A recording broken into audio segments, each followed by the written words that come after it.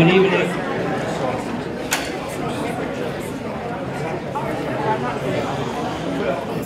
Good evening, everyone. While you're still noisy, if you would turn off your cell phones, that would be appreciated. Even when you're quiet, it would be appreciated. My name's Moderator, the Yaschik Arnold Jewish Studies program, and I have the honor of moderating our 3-rabbi panel series twice a year. It's now in its 17th year. I started it with a full head of hair. Not true. By the way, this year, Columbia, South Carolina, imitated Rabbi. This past February, it was initiated. Rabbi Alexander's on the 3-rabbi in Columbia was initiated by Jeff Silverberg of Beth College in the Jewish Student Union. Jewish Studies has had quite the exciting semester, and we're not slowing down any time.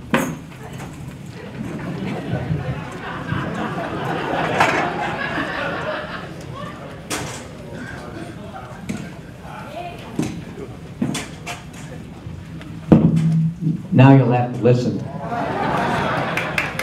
I was very funny before. Jewish Studies has had quite an exciting semester. We're not slowing down anytime soon. On April 6th, a week from this Sunday, we will hold our final Sunday morning brunch of the academic year. Ken Jacobson of the Anti-Defamation League will lecture on the changing role of America in the world and the impact of that change on Israel. For those of you who have not joined us this semester or ever, there's no better time to do so, since this is the last time we'll have a Sunday morning brunch this semester. For the next one won't be until September. Just beyond that event, some of you know, is Pesach, Passover, during which we'll serve 2 nights of seders to hundreds of hungry students, as well as 3 meals a day throughout the holiday. We're reliant on this time, during this time, on community volunteers to help us prepare the meals. The commitment is not that much, and the reward is very high. Actually, the one commandment that our kids seem to celebrate is all who are hungry come to eat. They seem to come and eat. So if you're interested in volunteering, please sign up in the back of the room with Mark or Dara. Those of you, on another note, who walked past the Jewish Studies Center lately will have noticed that the BAR signs have been displayed, meaning that the long discussed construction of our building is moving along. We received BAR approval. That might be evidence of the divine. Once complete, the 96 Wentworth will include a kosher, vegan, vegetarian dining hall open to the entire community, as well as additional classroom and office space. And the newly established Perlstein-Lippoff Center for Southern Jewish Culture will have a new home at the same time. We're excited about that. Just 2 other quick promotionals. The Jewish Historical Society of South Carolina will hold its 20th anniversary on May 17th and 18th in Charleston. Those of you who've never been to one, who would like to attend, please just call the office. We'll give you all the information you need. And A World of Jewish Culture will be celebrating its 15th anniversary on the weekend of June 1st. I did so from the podium last semester, but would again like to offer a quick note on the format of this evening and future 3-rabbi panels. This event is unique in that it allows us to come together as a unified community and for our own religious leaders to speak on our behalf regarding issues of importance to the Jewish community at large. I actually think that the 3-rabbi panel has helped create the wonderful, cohesive Jewish community in which we live. For many years, Charleston was blessed with 3 synagogues representing the 3 core denominations of Judaism in America. Recently, Tikvah was formed as a new Orthodox congregation and even more recently, it secured an excellent rabbi to lead it, Rabbi Michael Davies. Okay.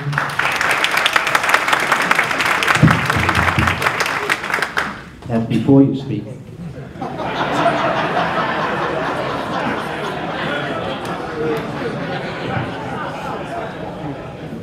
Welcome, Rabbi Davies. It's good to have you in the community. But instead of a four-rabbi panel, and in the hopes of retaining a panel representative of the community's institutional Jewish demographic, Rabbi Moshe Davis of Beth Shalom Beth Israel has graciously agreed to participate in every other discussion so that Rabbi Michael Davies may participate as well. I'd like to publicly thank Rabbi Davis for this strong expression of Shalom Bayit, or Shalom Bayit, whichever. But it really is a sign that this is a cohesive, wonderful Jewish community. I should also mention that Rabbi Radinsky, a founding member and longtime participant of the three-rabbi panel, will be in town 1 month from today on April 27th. While in town, Rabbi Radinsky will deliver a class of Jewish studies on the martyrdom of Rabbi Akiva. Back to tonight's topic, the role of the divine in Jewish belief. Last night, I watched the first installation of PBS's new miniseries, The Story of the Jews. The introduction of that episode, which included a recounting of God's many names, you'll have a handout to that effect, was also on my mind this morning. Elohim, El Shaddai, Adonai, Elyon, El Elyon, Avinu, Shabbat Shemayim, Melech, Melech HaMelachim, and of course, Hashem, which literally means the name. We have had many names for God, and we have traditionally sought as Jews to have connection with the divine, one through sacrifice and now through prayer, study, and the ethical acts of Gemilut Chasidim and Tikkun Olam. Has the role of the divine changed over time, and if so, how? Our esteemed panelists will each have 12 minutes to answer this question and present their vision of the role of the divine in Jewish belief. Last semester, Rabbi Alexander closed the panel, so this semester we'll start with Rabbi Stephanie Alexander of Kahal, Kadosh, Beth, Elohim, followed by Rabbi Adam Rosenbaum of Synagogue Emanu-El, and we will finish with the new member of the panel, Rabbi Michael Davies of Congregation Dor Tikvah. Stephanie Alexander.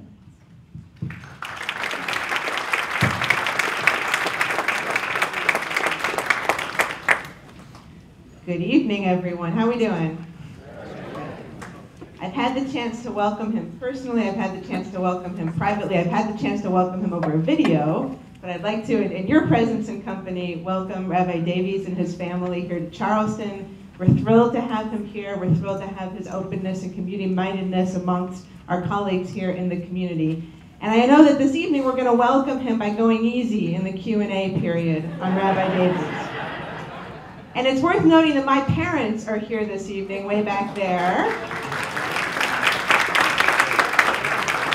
Which means you'll go easy on me in the Q&A period. So Rabbi Rosenbaum, I'm sorry. So this afternoon, I had a 2.5 hour long meeting. It was a good meeting, but it was 2.5 hours long. And now I get to come in 12 minutes, talk about God. And truth be told, this is a good day that I get 12 minutes to talk about God. So I'm going to jump right into what I think is at least one of the core questions, if not the core question of this evening, and that's what the necessity of belief in God as part of Judaism, to be a Jew.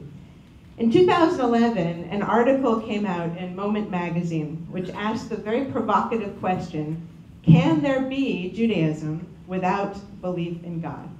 And the article itself was a collection of responses from a variety of well-known and lesser-known Jewish thinkers.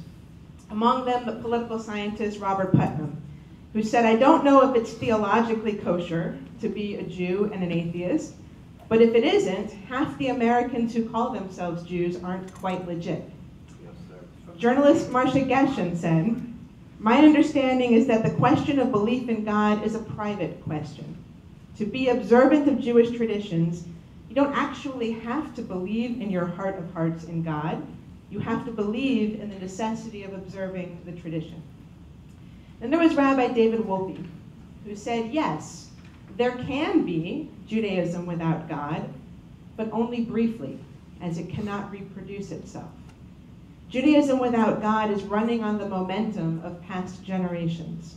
It can last a generation or two, but will disappear without the roots that gave it nourishment.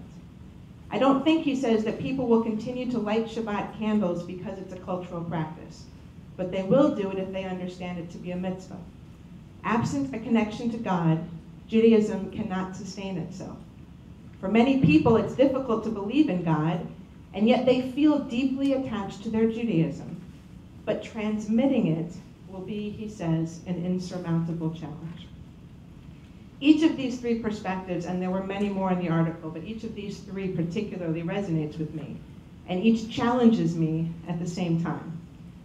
Ultimately, I don't know that being Jewish necessitates a belief in God, but it does seem to ask for a commitment to wrestle with our belief or lack thereof. Every now and then, and it's really only every now and then, I will meet someone who professes with absolute certainty the belief that there is no God and can illustrate their reasons for believing so. And just about as rarely, I will meet someone who professes with equally absolute certainty the belief that there is a God and can articulate precisely who or what that God is. But more often, I listen to people who are somewhere in between. It's where I think most of us are. So are those of us in between believers? It depends. It depends on how certain we feel we need to be before we're willing to affirm our faith. I'd ask you to consider a process I use of self-evaluation when I work with individuals who are working toward conversion.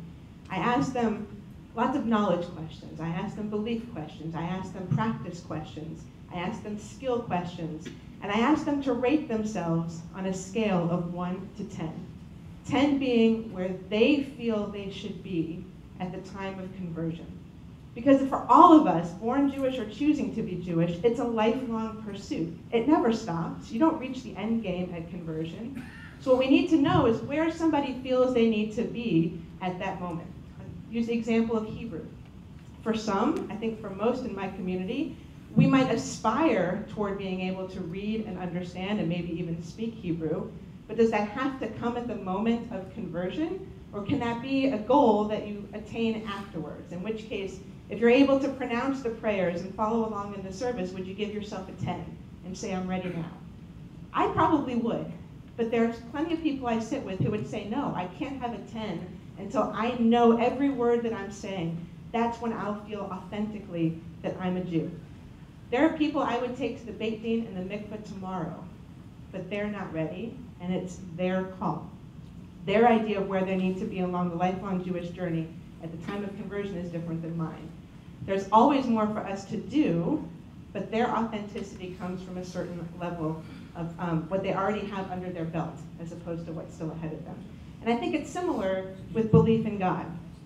I have ideas, I have feelings, I have a personal theology of sorts, but I don't have anything resembling incontrovertible proof. The experience of some of my days strengthen my beliefs, and then there are experiences on other days that challenge them. But I'm okay with that. Even without a precise picture of who God is and how God works in the world, I feel I can still affirm my faith. Another just wouldn't be so comfortable doing so. But I think so long as both of us are engaged in the questioning, observing, reflecting, that is the end game of Jewish theology, rather than precisely articulated tenets of faith. Brad Gersel suggests that there are 9 God questions which Jewish theologians address. The first is, what is God's nature? Number 2, is there one God or more than one? Number 3, what is God's name? Number 4, how can we know God? Number 5, what is God's relationship to the world? Number 6, does God have a special relationship with the Jewish people? Number 7, what does God want from us? Number 8, how does God relate to me? And number 9, why is there evil in the world? Ultimately, I think the asking and revisiting of these questions is more important in the Jewish theological pursuit than the answers of any given individual or moment. So when someone says, I don't believe in God, I follow the teaching that this is not the end of a conversation, but an invitation to begin one. My follow-up of choice is to invite them to share what they do believe in, and then to probe if there might be room for the divine in that belief. Often it seems that the word God is more uncomfortable than the concept itself. So how do we talk about God? Rabbi Larry Hoffman, in an article called Beyond Romanticism, Having Something Spiritual to Say, says the following: it's not the experience but the language of God that eludes us. Jewish conversations are usually about Israel, current events, or oh my goodness, synagogue politics, but not spirituality. Believing that linguistic statements must correspond to empirical reality, we balk at theological conversation that operates according to other criteria of meaningfulness. But surely the task of education is precisely to teach us how to talk about such things. When it comes to spirituality, we can do more than just have it, encounter it, feel it, or smile knowingly about it. We can further it and deepen it by having something to say about it. And according to a survey that he and sociologist Stephen Cohen undertook 2 years ago, the younger the respondent to their survey, the more that individual was apt to be thinking about God and wishing that they had mentors with whom to discuss spiritual matters. When Vicki Farhi, an outreach educator with the Union for Reform Judaism, came to our congregation a few years ago, her presentation helped me realize two important things that had somehow eluded me, totally escaped me until that moment. The first was how infrequently I, a rabbi, was talking to my own child about God. And the second was how easy it can be to begin the conversation. So we began the very next day as we drove to preschool, actually to Miss Darlinda's class. And our conversation went like this in the car. Me, I see God in those birds flying so low and beautifully over the water. My son, I see God in that branch that a red-tailed hawk could land on. Me, I see God in you when you're such a great helper at home to your daddy. And he, I see God in you when you're at temple and you help make people smile. What a gift Vicki gave to both of us that day. And these are the kinds of conversations we need to be having with all of our members of all ages. Toward that end, here's the current talk in my movement, the Reform movement, about what congregations should be doing to introduce these God conversations around the table. The first is we need to be encouraging critical thinking. We need to be uncovering and examining our assumptions and then deciding whether to hold on to them or replace them. As we know, one of the beautiful things about our tradition is our understanding that critical thinking, far from undermining our connection to religious tradition, usually serves to strengthen it. So we need to mine down and see what those God images are that we carry from our youth or from other moments that we can't believe in, that are keeping us from identifying with those concepts that we can believe in. The second thing we need to be doing is exposing our seekers and learners to the broad, and it is broad, umbrella of Jewish theology.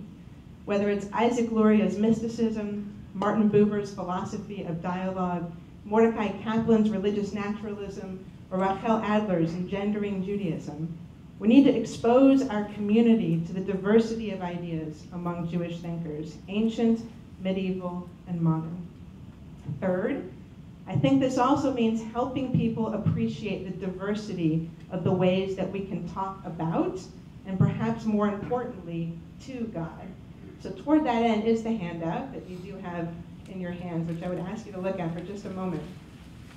I use this with my Intro to Judaism classes. I use this with my confirmation class.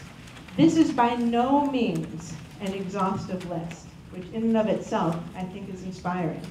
But these are names that have been captured from the ancient liturgy that's been handed down to us, many of them translated here into English, and newer, more modern prayers as well. All of these names that you would find in Jewish liturgy for God.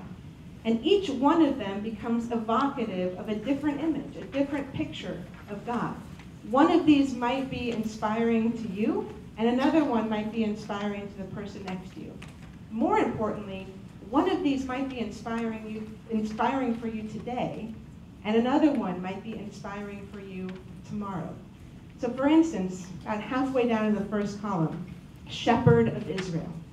When you hear the word shepherd, we'll do this very quickly because I don't have a lot of time. When you hear shepherd, just shout out for me what kinds of images come to mind. What's that? Peasants. What else? Sheep. Moses. What does a shepherd do? Herd, protect, guide. Excellent. So can you think, and this is rhetorical now, can you think of a time in your life where those kinds of associations would be something that would draw something out of you or help you find a sense of calm, fill a sense of need that you have within? Second column, God of Abraham, God of Sarah, and fill in the blank with any individual you know had a unique relationship with God, and to be able to talk to that God and try and establish your own, that might open up a new avenue. End of the third column. Our Father, our King, we know, Avinu Malkeinu. Our Mother evokes different images. Mentor. We spend some time in this exercise brainstorming all kinds of relationships that we have with others. Coach, teacher, lawyer, consultant. All of these things, relationships that we can identify with, and at times we need a higher or deeply internal avenue for accessing those same relationships that we know about. Last column, the second one, the patient one. I can imagine calling out to the patient one when you yourself need to find a source of patience in guiding with living with others. Or I can also see where you need a patient source in your life as you get out all the anxiety that you need to be able to pour out to. So we use language to be able to connect, and it doesn't mean that there are multiple different gods. It just means that there are different ways of accessing the one God. I'm going to keep going. I'm sorry. Almost there. Number 4, we need to guide people in their search for a personal relationship. Ron Wolfson has written, and I agree, the search for the evidence of God's existence shouldn't focus on the heavens, but here on earth. We should look to our hearts, not to the stars. And so we need to create settings and opportunities for our congregants to tell their stories, to tell of our personal God moments, our experiences of certainty, and our times of doubt. Number 5, we need to offer opportunities for prayer. The conservative rabbinic leader Louis Finkelstein wrote, prayer is the way that we talk to God. Last week, a student asked in the session with Jonathan Sarna a great question. For younger generations, what if the language of our prayer doesn't work? Are there other ways that we can pray too? And so I would amend what Rabbi Finkelstein has said, and I think that prayer is the way that we express ourselves to God, and that can happen in lots of different ways. Yoga, meditation, art, song. It's the way that we communicate, not necessarily with words. What needs to happen, though, according to Jewish tradition, is it has to be done with some sense of regularity, and it needs to bring us into community. That's the concept of minyan, right, with others. We need to offer opportunities for study. The compendium to that prayer is the way that we talk to God. Louis Finkelstein said that study is the way that we hear God's voice. That doesn't necessarily mean we hear God in the authorship of a text that we study, but themes emerge, ideas emerge that help us to hear God's voice. And finally, we need to offer opportunities for significant engagement in social justice. This has been a hallmark of Reform Judaism, and for many in our community, one of which we are particularly proud. For many of us, we feel God's presence when we feel ourselves engaged in fixing the world. At the most spiritual of levels, we sense our partnership with God, and we feel our own hands become the agent through which God's intentions for the world are made manifest. So to close with an excerpt from my movement's most recent platform, we encounter God's presence in moments of awe and wonder, in acts of justice and compassion, in loving relationships, and in the experiences of everyday life. We respond to God daily, through public and private prayer, through study, and through the performance of mitzvot, sacred obligations, ben adam lamakom, to God, and ben adam l'chavero, to other human beings. We strive for a faith that fortifies us through the vicissitudes of our lives, illness and healing, transgression and repentance, bereavement and consolation, despair and hope. In all of these ways and more, God gives meaning and purpose to our lives. Thank you.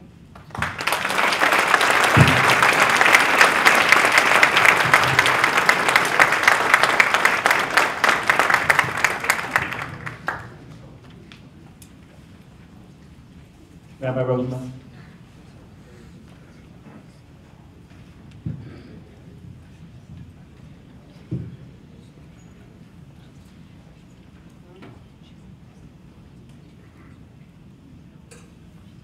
Thank you, Marty. I, too, of course, wish to welcome Rabbi Davies to the Scrum, to our semi-annual meeting. It is certainly a pleasure. I've enjoyed the opportunity to get to know you and Ora and Yoshua and Chana. Yoshua's in my son's class at Adelstone. It's been lots of fun to be able to get to know the family. Looking forward to more of that as well. I also, before I speak about the topic at hand, I wish to certainly compliment Marty and all of Jewish Studies on providing this kind of forum, because we should not be taking this opportunity for granted. This panel is a celebration of diversity, and that is all the more important these days. And I certainly hope that the value of diversity will continue to be upheld and be close to the heart of those who make decisions for this university in the future.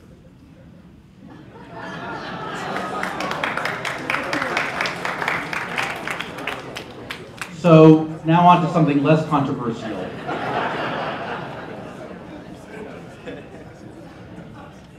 One of my professors at the Jewish Theological Seminary, Dr. Bert Wysotsky, tells a story of when he was on a book tour after publishing one of his latest volumes, and he was also on tour with the eminent biblical scholar Dr. Everett Fox, who had just published his translation of the Torah, which he entitles The Five Books of Moses, and they are sitting together one day at the autograph table of the book signing place, and Dr. Wysotsky says to Dr. Fox, "Okay, don't you just feel a little weird doing this? I mean, you're autographing the Torah. I mean, doesn't that just feel a little presumptuous, a little bit uncomfortable?" And Dr. Fox responded, "You know, that's a good question. I've actually figured it all out. When I sign the book, I always sign it F-X. Problem solved." But Dr. Wysotsky asks, in all seriousness, an important question, which is, how can we approach God with respect and also without presumption? And I'm going to explore that question in three ways. First of all, I want to talk about how the conservative movement deals with how we approach God. Secondly, how we address God. Third, how we communicate with God. So first, the question of how we approach God. In the volume known as Emet Ve'emunah, Statement of Principles of the Conservative Movement, published in 1985, the very first sentence of the entire piece is, "We believe in God," unequivocally. But as it goes on to explain, the parameters of belief in God are wide open. The conservative movement prides itself on being a big tent for ideas, a big tent for observance. And when it comes to theology, this is no exception. I like to think of what the conservative movement has to offer theologically as an excellent way of exploring Moses Maimonides' idea of negative theology. Let me explain what I mean by that. Negative theology is to say that God is so much in a different realm than humanity that we are really not supposed to be able to say God is this, God is that. We need to be very reluctant to say those things. We can say God is not something, but not God is. So in other words, to say God is good, well, what are we talking about? Are we talking about what we as humanity believe is good, or are we putting a human construct on what good means? We can say God is not bad. And when I say not bad, I'm not saying, just okay. I mean, you understand what I mean. So that is a very overgeneralized summary of negative theology. We have to acknowledge that God is ultimately unknowable at the end of the day. So all of this adds up to the conservative movement embracing a diverse understanding of God, diverse understandings of God. Is God a being? Or is God found in nature and not necessarily as one being? There are strands within the movement that embrace both, or either. Is God the author, the singular author of the Torah? Is God a co-author with humanity? Did God simply inspire humanity to write Torah? All of these views are held within the movement. Regarding halakha, Jewish law, the conservative movement believes strongly that halakha is our understanding of what God expects from us. But our understanding of the revelation, our understanding of what God has revealed to us, evolves over time. And so humanity, the great rabbinic sages of every generation, must have a full part in this process as well. And when it comes to questions of evil, why evil exists, why evil impacts the people that it impacts, there are those who will simply say that the problem of evil is simply a misuse of our God-given free will. Others will say that these are God's actions that we cannot fully understand. All of these are within the parameters of the conservative movement. All of these are ones that we can embrace and, thankfully, debate and challenge one another over the course of our time together. Secondly, I'd like to talk about how we address God. And some of this is going to be representative of the movement at large. Some of this is going to be from my own personal biases. Please understand before I say some of this that I know that there are going to be a number of you who are going to wildly disagree with it. That's okay. That's what we're here for. It's all good. In the times of the temple, we knew the name of God. Right? There was a knowledge. Kohen Gadol, the high priest, would announce it Yom Kippur afternoon. But our understanding is that that pronunciation has been lost. Has been lost with the destruction of the temples, etc. So all that we know about God's official name, the handout notwithstanding, we know we have many different expressions for God, certainly different names for God, but the Yud, Hey, Vav, and Hey, that's the closest we have. And there are consequences to that. So one of the things that I have told my congregation before is that I think saying the word Hashem when referring to God is respectful but is unnecessary. Hashem means the name. It's fine. But I also feel personally a little strange referring to God as the name. I feel like it's very close to saying, what's his name? It doesn't sit well with me personally. All right? I feel like that's a little too close to he who must not be named, and then I'm talking about Voldemort, and that's certainly the last thing I want to talk about when we're speaking about God. So, to me, Hashem is, again, it is respectful, it is kind, it is not what I feel is a necessary way to do it. I have no issue with referring to God, even in common conversation, as Adonai, because what does that mean? It means my Lord. I also feel that writing out, referring to God, writing out G-D is also unnecessary.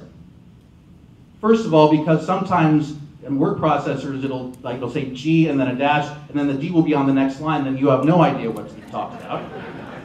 And also, I think referring to God as God is not, even on print, is not taking God's name in vain. Why do I feel like it's important to share this specifically? My feeling is that we have enough barriers between ourselves and God. Why would we want to create more? The third topic I'd like to mention is how we communicate with God. Prayer, of course, is a powerful exercise. It's one of the most important things we do.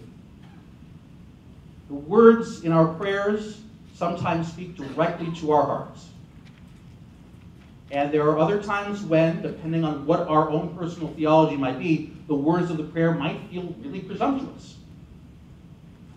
How do I know this?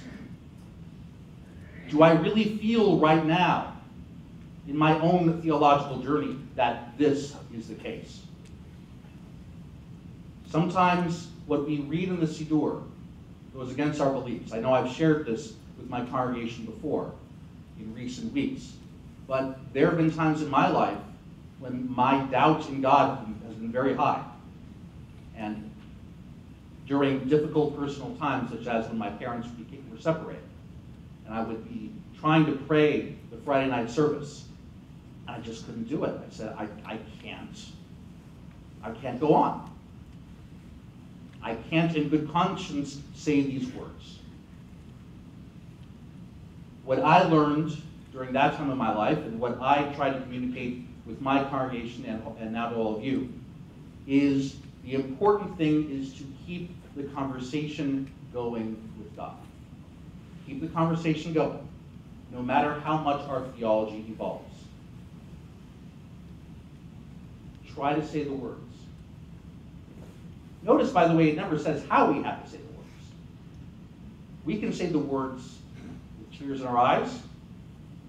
We can say with anger, sarcasm, frustration, inquisitiveness, surprise, love, joy. We can pour all of our emotions into these words so that when the moment arrives where we're really feeling that the words speak to us, we'll be there, we'll be ready, almost.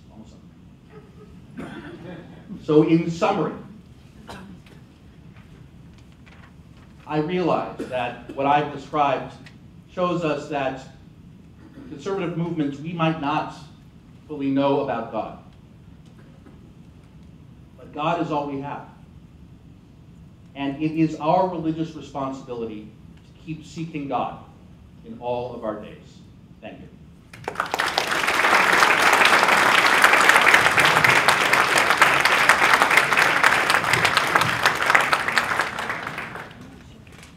Welcome to the scrum. Rabbi Davies.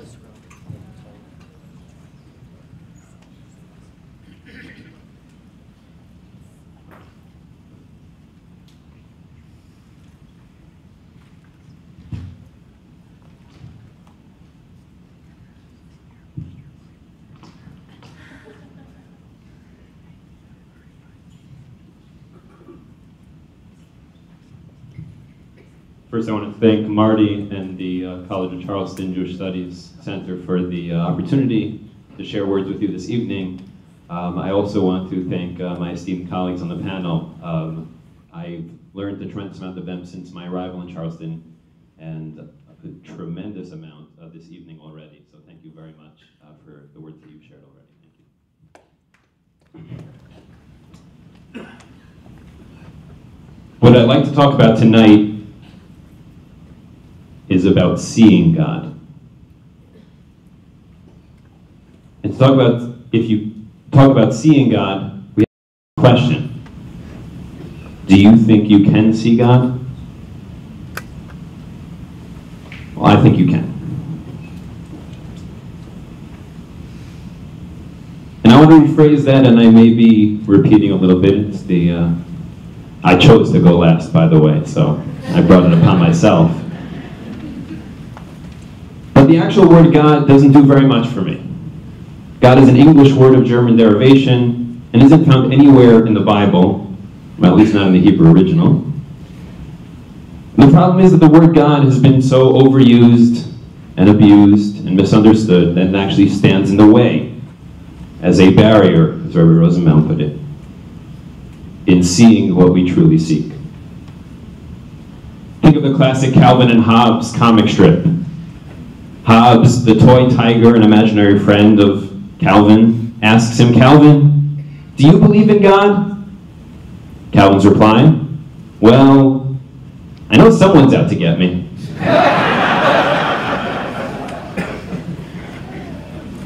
Unfortunately, many people harbor an image of God as some kind of almighty heavenly bully who is out to get them. They say, "I just wish that he would leave me alone. I don't bother him, he shouldn't bother me." I mean, look at this thing on my head. You know what it is? It's a bullseye. Hey God, I'm right here. Come and get me. Did you ever notice, by the way, that classic movies, Ten Commandments is a prime example, always had the role of God played by someone with a booming, loud, oppressive sounding voice. When they were looking for actors, I bet there was a sign outside of the audition room saying, "Actors with sweet, gentle voices need not apply." With this image of God so prevalent, it's no wonder that there are many people in the world who have trouble seeing and experiencing the divine in their daily lives. One of the problems, and Rabbi Rosenbaum referenced this, Rabbi Alexander as well, is that there are so many names. But how can we truly affix a name to this experience? Perhaps one of the reasons why we do refer to God as Hashem, as the name, because there are so many names, and those names, I believe, act as barriers in and of themselves for seeing and experiencing God. Hashem meaning the name, as Rabbi Rosenbaum mentioned, we lost the pronunciation for the name of God that we've had, Yud and Hey and Vav and Hey. But this is actually a combination of three Hebrew words, the forms of the verb to be: was, haya, is, hoveh, and yihiyeh, will be, suggesting the timeless source and context of all being. The experience of this Hashem cannot really be captured in words or concepts, because how can a human mind imagine the ultimate timeless reality? 19th century German philosopher Friedrich Nietzsche proclaimed that God is dead, but he also said that unless we experience an infinite whole working through us, our lives have no meaning. Nietzsche didn't believe in God, and quite honestly, neither do I. I believe in the infinite whole, the one who was, is, and always will be. I believe in Hashem. We don't, and indeed cannot, have an understanding of Hashem. What we can do is have a relationship with Hashem. I think the greatest obstacle that we have in experiencing this and having this relationship and seeing Hashem is the filing cabinet of labels and preconceptions.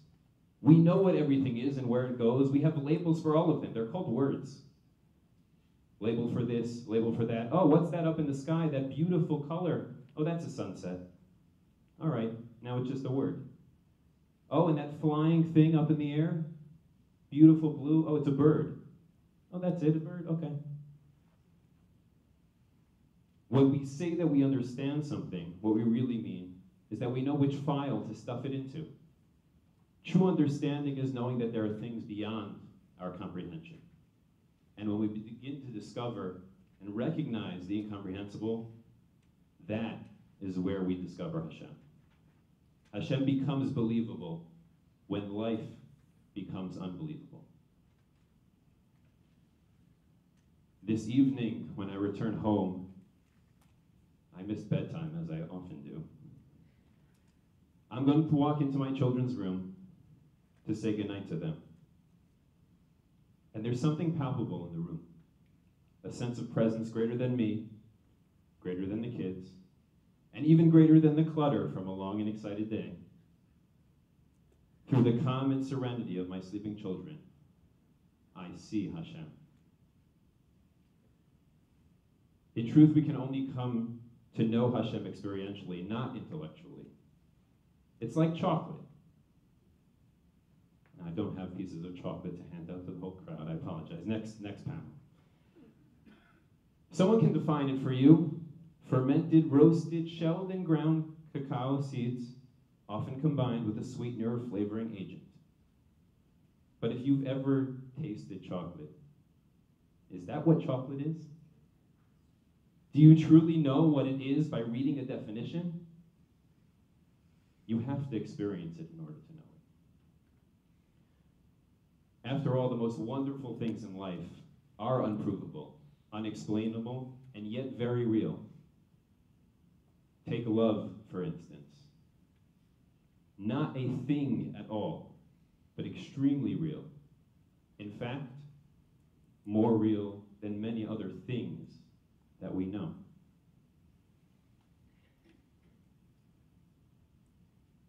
We can see God in the love and the relationships, through the love and the relationships that we have. We can see God through the beauty in the world around us. We can see God in the power, through the power.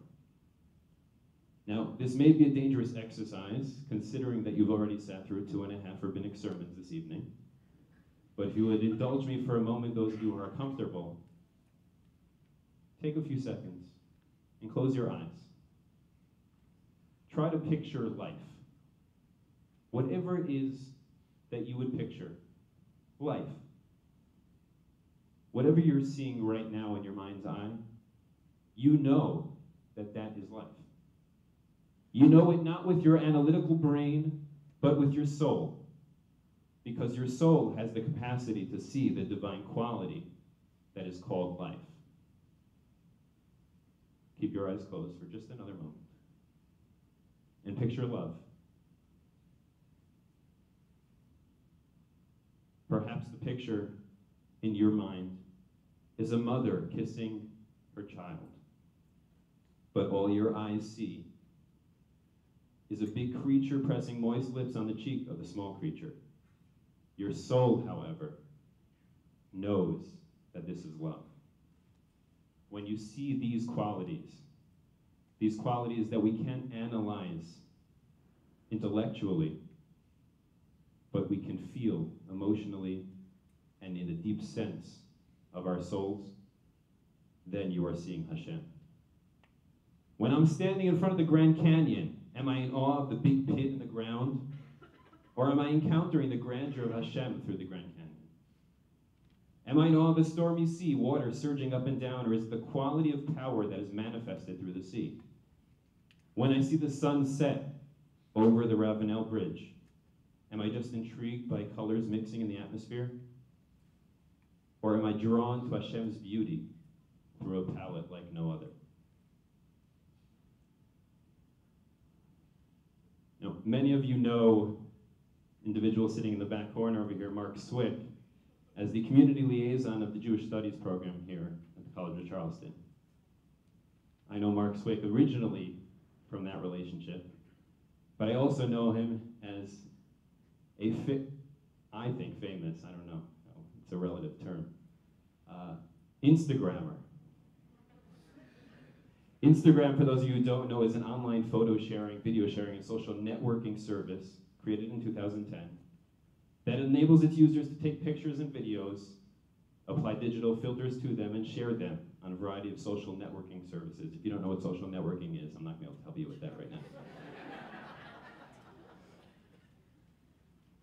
If you take a look at my Instagram feed, and I think if you take a look at Marx as well, what you'll find, and many others, what you'll find is how those individuals are seeing Hashem through this world. You'll see pictures of my family, of my children. You'll see pictures of beautiful sunsets, of the angel oak, of amazing things, and of music, beautiful and wonderful things in this world, through which I see Hashem. Mark puts doors and windows so you can see through those as well. But it's a tool that we can use to see Hashem. Allow me to share with you in closing a personal experience I had just the other evening, just last night. I was traveling back from Washington, D.C. on an airplane. We were 18,000 feet in the air. At this point, I wasn't thinking about mechanics of the machine that is able to lift several dozens of people way up in the air and carry them for great distances at magnificent speeds.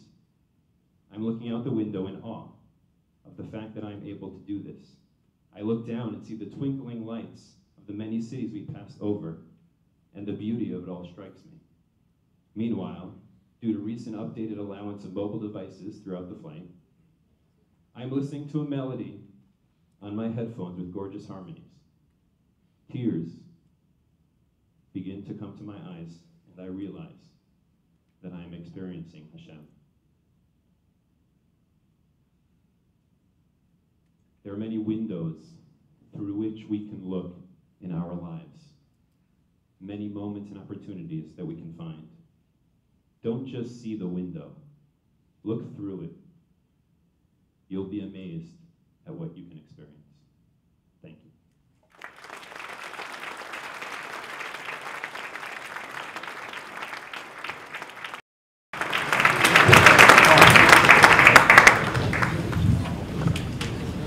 We'll take a few questions. First, Rabbi Davies, thank you for giving some of us who are not members of Rosenbaum a glimpse into what you bring. My question to you relates to your discussion earlier of the timeless nature of God. And my question really is to articulate in our own spiritual journey, when we grapple with God being ever constant and ever changing and eternal, how do we try to reconcile that? I know maybe we don't need to reconcile it, but some of us have a little rational part of our brain too. Can you speak to that at all? Thank you for the question. I don't actually have a notice on the back of my card here that says, please press the button for the microphone to talk. Apparently, I'm in the lower age bracket, so.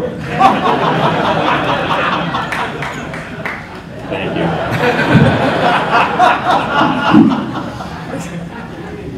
It's an excellent question.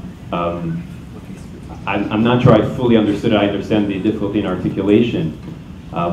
In terms of trying to recognize the timeless entity that we understand that, and I refer to as Hashem, and part of the challenge is that we can't understand it, and we have to grapple with that. There is a broader idea that, as I mentioned, the soul a number of times in my talk. There's an understanding that the soul is actually an aspect, if you will, a ray of the light that is Hashem. And perhaps Hashem is represented in the finite world and in the, if you will, the world that is limited by the fourth dimension of time, in who we are as people, as finite beings. And perhaps that's a way for us to understand it in seeing Hashem through ourselves and what we can bring to the world.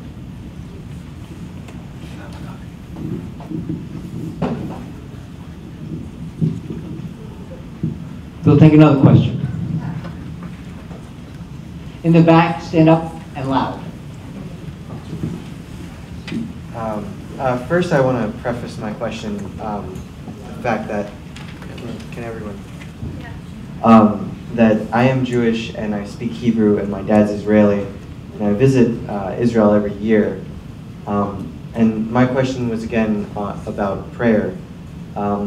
When I go to synagogue, and I grew up Orthodox, I have tefillin and everything like this.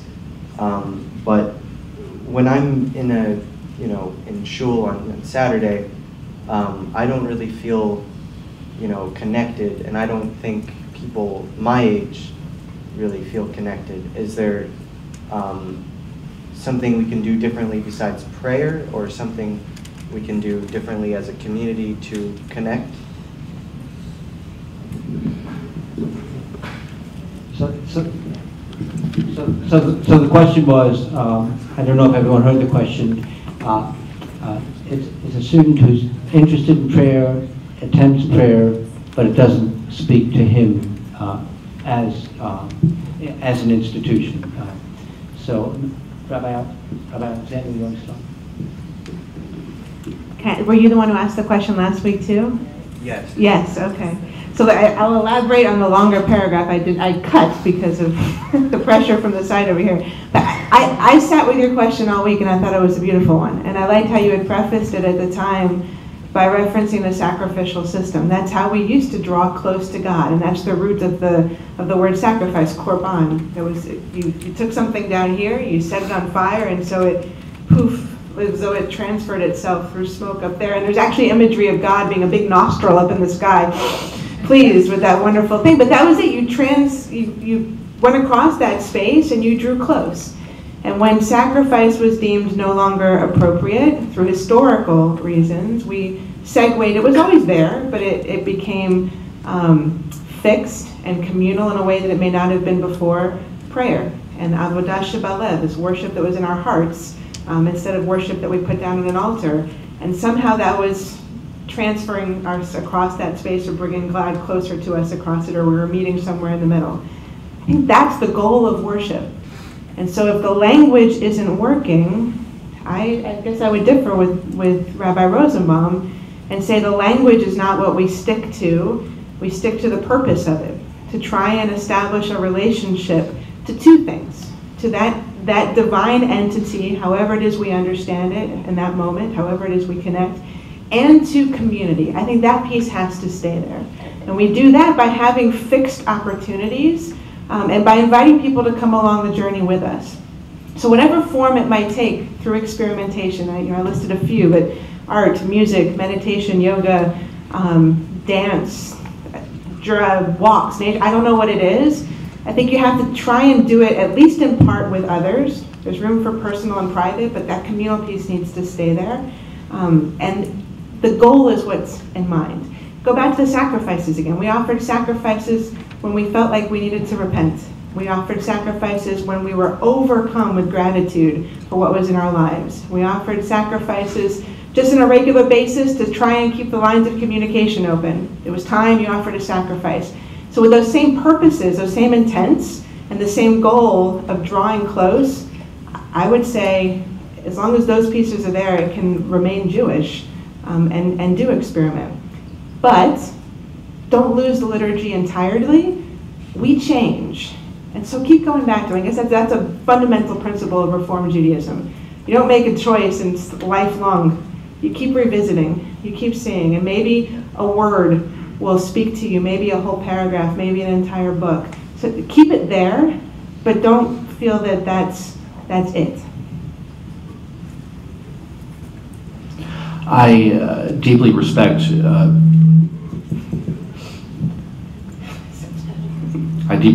the feedback here. How's that? Okay. I deeply respect your struggle and certainly appreciate the question that you asked. John Lennon famously said that life is what happens when you're busy making other plans. With apologies to him, I would like to steal from that and say, at least what I've found is that inspiration happens when you're busy making other plans. You know, we, certainly when learning about prayer, there's all of this literature about how, okay, here you're supposed to, here we're trying to feel this when we're saying the Shema. We're trying to feel that when we're saying the Amidah. And if you can do that, fantastic. I find that sometimes I do some of my best thinking while I'm in the midst of prayer, and sometimes the thinking has nothing to do with the prayer itself. But the great thing about a prayer service is that it's an opportunity to just be. We have so few opportunities in this world anymore where we can just be and let our minds wander. So I would say regarding that much like a lot of things, a lot of the most important things in this world, the great moments seem to happen when we aren't looking for it and when we least expect it. The other thing that I've noted, certainly in the style of prayer that we employ at our synagogue, is that, there are a lot of times when we're going through a page in the Siddur and, it goes by very fast and we're saying the Hebrew fairly quickly, and sometimes, you might feel that, gosh, wow, we just called this page and suddenly we're done with it. How did that happen? It feels very fast. But I think that there's a big part of prayer that's rhythmic, that sometimes the exercise in saying the words as well as we can and going through it as well as we can, that eventually something sticks. And again, I feel it's when we least expect it.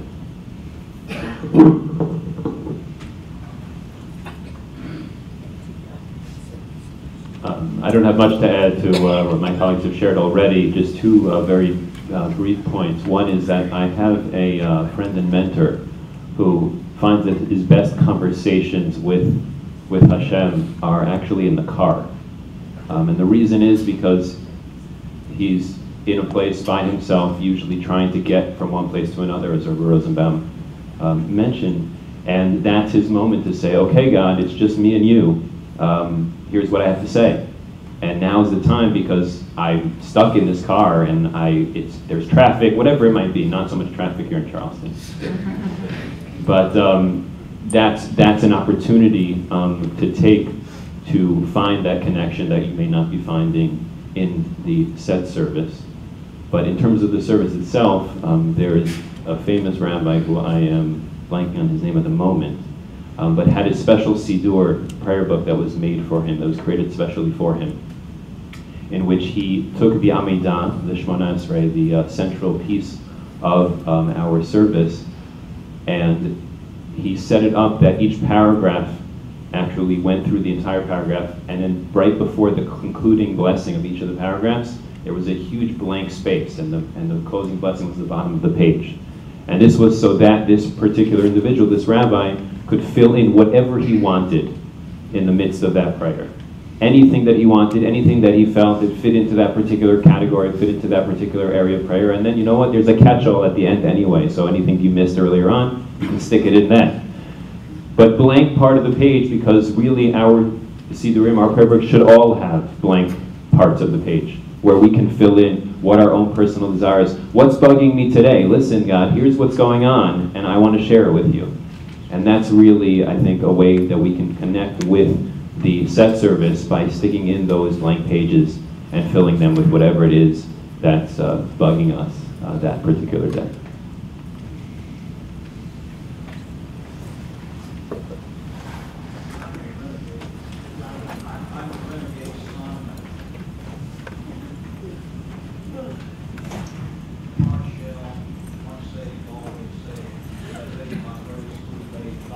Lest any man should boast. No such thing as a dancing foot and a praying knee on the same leg, Southern Baptist preacher man. And I have wanted the opportunity to ask three thoroughly trained theologians what they think of what I've come up with, my concept, my human-sized concept of God. Because I no longer adhere to the theology that I was taught as a child. But if I was to try to give a human-sized definition of God, it would be that God is not caused, God is. God is in everything, inescapable, and everywhere. And in sum, or in brief, God is the aggregate sum, the conglomerate, or a conglomerate of all of the energizing forces at work in the universe. And I would like to know what you three thoroughly trained theologians think of that, and are willing to tell me what you think of that without fear or hesitation of any kind.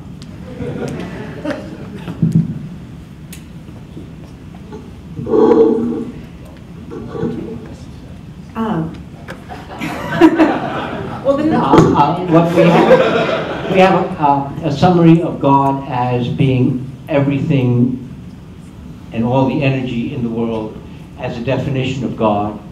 And as a theologian, what is your response to that? So going back to the idea of Jewish theology as an umbrella, that fits very comfortably in the umbrella and probably speaks to many of us here, at least part of it, or to part of our own theologies. I pick up particularly on the idea of unifying. I think many of us look for something that can tie all the pieces together, the idea of energy, power, force. And I'm actually going to use it as an opportunity for a plug, if I might, because I anticipate finding God in a Baptist church on April 7th. And there will be a lot of energy surrounding that experience. I'm a part of the Charleston Area Justice Ministry. My congregation, KKBE, supports it. And in that room that evening, we will have about 500 individuals of all faiths and all walks of life who are feeling that our belief in God, whatever it might be, is asking us to bring our energy together and to direct it toward making our community a better place. And so I think that fits in with what you're saying and is a driving force for me too. So God is basically the sum total of everything, right? Is the sum total of everything. So God is Google, right? God is Google. All right, I mean, just to make sure. Right. Sure. Okay. All right. So I will. Let me respond in this way. One of my favorite prayers in our liturgy is called Baruch She'amar, which means blessed is the one. Baruch She'amar v'hayahu olam baruchu. Blessed is the one who spoke and then the world was created. Blessed be that one. It's open-ended. It leaves all of these opportunities for your or anybody else's theology to be applied. And so I think that in your search, I think those are some prayers that you might be interested in looking at, to be able to look at these sorts of open-ended things. I think it is much more open-ended than we usually think. All I'm going to say is yes, and so much more. We'll have time for one last question, if there is one. Well, seeing none, I'd like to congratulate the community on having 3 wonderful rabbis in its midst.